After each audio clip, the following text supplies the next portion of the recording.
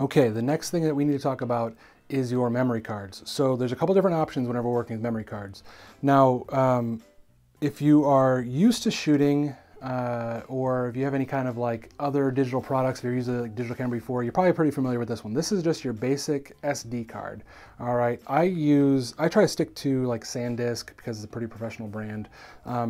Sometimes you can get yourself in trouble whenever you buy a cheap one that you find on Amazon or go to Walmart and find one. I'm telling you, don't be afraid to, if you're gonna buy your own, don't be afraid to spend a little money on these things because they'll last. I've had some of my memory cards for, you know, upwards of 7 years now. I don't try to keep them that long, but some of them I know are still good, okay? But this one right here is a SD card. All right, and this is what most of you guys will use with your entry-level cameras. This is the kind that people use over at Umedia with the Canons that we have available. This is pretty familiar. You can find these just about anywhere, but again, try to look for either a SanDisk or a Lexar. That's just more of a trustworthy brand, okay? So the one that you're gonna be less familiar with is gonna be this one. This is called a CF card. A lot of your professional grade cameras are gonna come with a slot that's only for a CF card. I'm gonna go a little closer so you can kind of see. See how big that is? I'm gonna kind of compare it to the SD card. Okay, it's not just an old school version of a memory card. It's just that is it's like the standard for most professional photographers is a CF card. Once you start moving up to like the full frame cameras, which we'll talk more about later, this is what we're gonna be working with, okay? So as you can see, it's a lot different in size. It's about double the size of your SD card, but this is what I use. It really depends what your preference is. Some people don't like carrying around a 64 gigabyte one, but my camera takes really big files and I shoot videos sometimes, so this is really required sometimes to do that, okay? So just mind you, CF card, or sorry, SD card, CF card, SD card, CF card, okay? So this is a compact flash card. They've been using this forever. The technology is really not any different than these. It's just this is what most of them prefer. Some say it's a little more secure. A lot of it's just gear talk. Don't really worry too much about it. This is just as good nowadays with the technology the way it is. Just like you're going to take care of your lenses, take care of these, okay? Don't let them get dirty. See these right here? This is what the camera reads. This is what the computer reads whenever you put it into your computer. And I'll show you later how that actually connects. And then see that right there? This is why some people prefer these. I'll turn it like that so you can kind of see the holes. There's a lot of pins inside there that actually have to go inside the camera, like that go from the camera to this. So you want to make sure that you keep it really, really smooth when you're taking it in and out. Don't try to jam it in there if it's not going in. It only goes in one way. Same thing with the SD card. It only goes in one way. Don't try to force it in if it's not fitting, okay? So I'll show you in a second where that actually goes. But see on the side there, there's a little rail. And that rail is where it actually guides in, okay? So we'll show you how that actually goes in there in just a minute. But these are your basics. This is what you need if you're gonna be doing any kind of photography.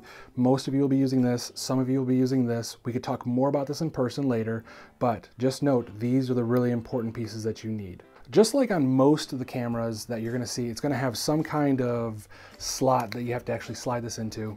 Mine right here is on the side, and it's really easy. You just pull back and it flips open just like that, all right? Most Nikons the same way, just like that. Now I know that Canons, it's actually, if you turn it over on the bottom in the same spot that the battery compartment's in, it's actually a little thing right here where you gotta pull the switch and it opens up. This is actually where you're gonna find it on the Canon on the bottom, okay? Right by the battery.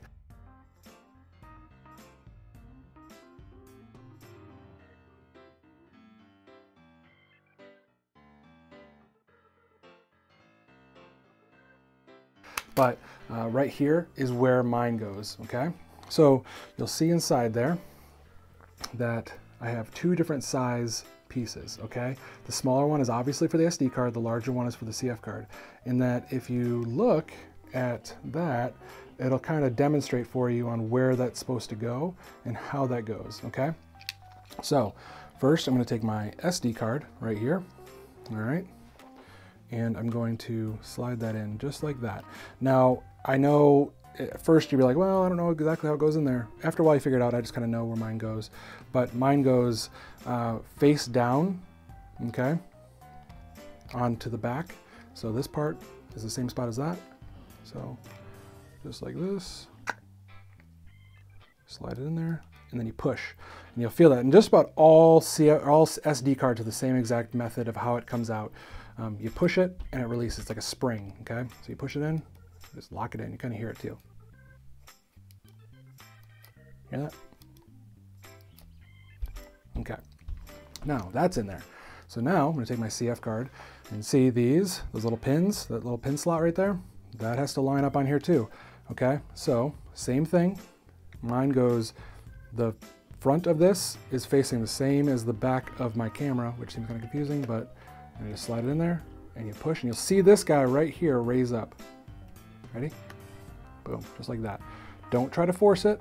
If it's not going, don't do it. I'll show you, if I try to put it in like this, it just won't go. If I try to put it in backwards, it's not gonna go anywhere. Don't jam it, you'll break it, okay? So just put it in, push just like that. And then same thing, that little gray button right there, push it, it pops right out. Just like that, really simple. And then whenever you're done with this, push it, pop it out, okay? So put that in there, put that in there, close, lock, done.